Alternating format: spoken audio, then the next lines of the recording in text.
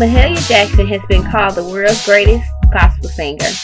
Born in 1911 in New Orleans, she was an orphan by the age of 6. At age 16, she moved and lived in Chicago, and she worked at a factory for just $1 a day.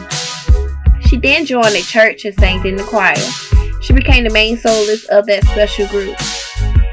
Mahalia made her first record, Move On Up a Little Higher, and it sold over 1 million copies. She was then invited to give concerts in Carnegie Hall in New York City, and she was invited to sing at the White House. Let's all remember Mahalia Jackson for her contribution to gospel music.